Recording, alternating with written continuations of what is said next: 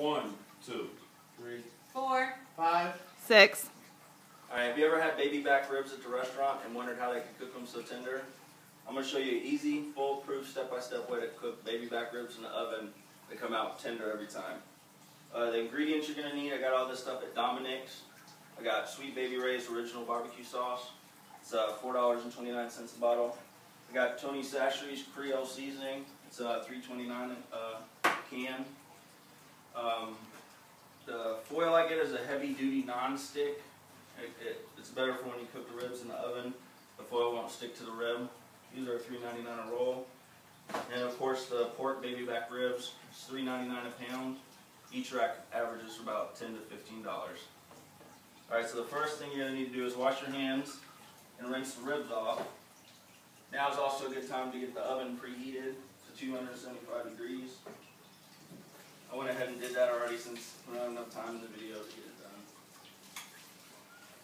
Once you got your hands washed, take a knife and cut open the rib package.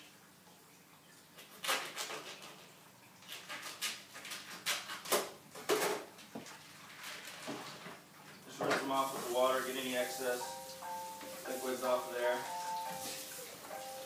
You can dry them with a towel. I always just strip dry them for a little while. It's quicker and easier. Once you got them rinsed off, you need to cut them in half.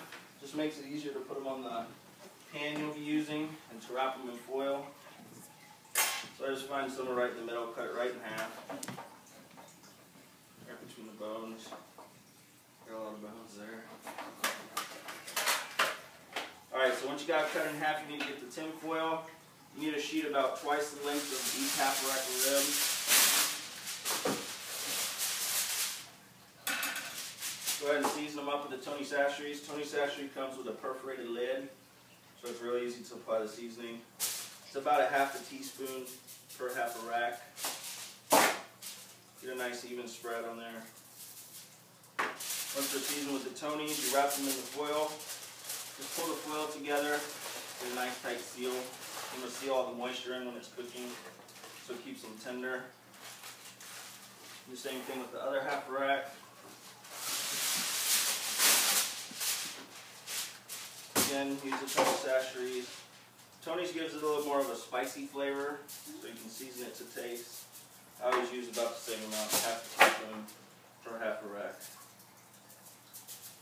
Same thing, wrap them up nice and tight. I already got the oven preheated at 275. I always throw them on the middle oven rack.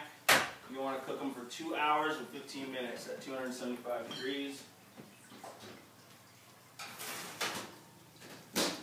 I already have a prepared sample of what the ribs will be like when they come out of the oven. According to the United States Food and Drug Administration, if you want to test the internal temperature of the rib, make sure it's 145 degrees after the ribs have sat for 3 minutes. So you pull them out of the foil. Just want to stick your thermometer in there. Make sure you have a nice temperature, 145 degrees. And we're good with this one. Alright, at this point you're just going to baste them in barbecue sauce. Some people prefer to use a baster, but I like to use a spoon or a fork. It's easier to clean up afterwards. I got them all over in the kitchen. Just get a nice spread across there. It's about a half a cup of barbecue sauce per half a rack. Flip them over, same thing on the other side. The barbecue sauce, this will give it a little sweet flavor. So you get a nice spicy sweet combined with the Tony Chachere's. Once you got a nice spread, you're going to cut them up and get them ready to serve. I like to use a serrated knife. It cuts the meat easier. If you try to cut the rib too soon, they're so tender they'll try to fall off the bone. So let them cool a little bit. I like to stick a fork in there, find in between the bone, and just slowly cut across. If you try to force it, the rib will just fall apart. You just end up with a pulled pork sandwich or something. I don't like it on time. Good.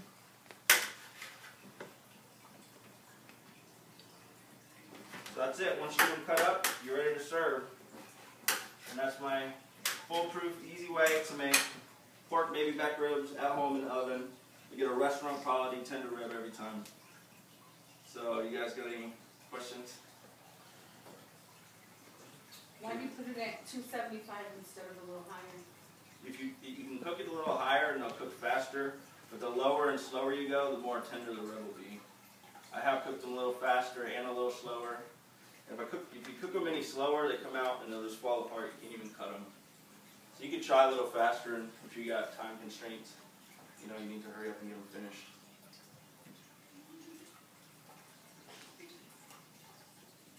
Give me a question, guys. I need 2 more. What's Tony Cassidy's? Tony Chachere's. It's a southern seasoning out of Louisiana. It's a Creole seasoning, Cajun. And they just use, pepper. It's like a pepper, salt and pepper type seasoning. A little cayenne in there. Are you putting the ribs back on the pit? You can do it that way. This is just, I showed you a way just to cook them in the oven, but if you want to get like a nice smoky flavor, you can also cook them on the pit when you pull them out. Cover them with barbecue sauce, throw them on the pit for a few minutes just to get the barbecue sauce to glaze and you get the charcoal flavor absorbed into the meat. One more question. If you're going to put them on the pit, do you still leave them in the oven for the same amount of time? Yeah. Yeah. Yep, same amount of time in the oven. And I mean, once they come out of the oven, they're already cooked. Yeah. Just, if you put them on the pit, it's just to get the barbecue flavor. Right. All right. Charcoal flavor. So that's it.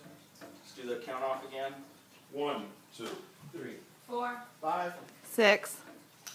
How much time was it?